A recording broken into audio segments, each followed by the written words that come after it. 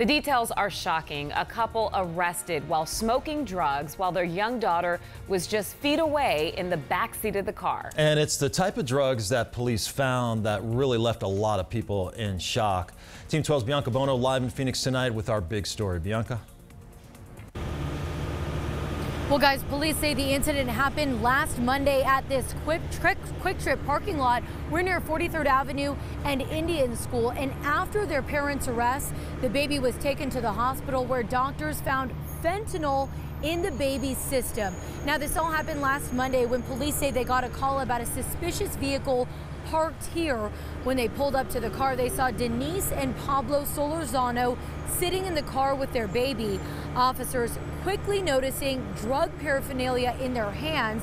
Pablo ultimately told police it was his wife's birthday, so they had bought 6 pills marked as M30s.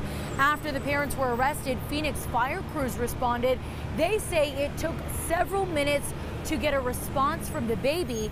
That's when they decided to rush the baby to the hospital, where doctors ultimately tested her positive for fentanyl. We're told that baby is now in DCS custody.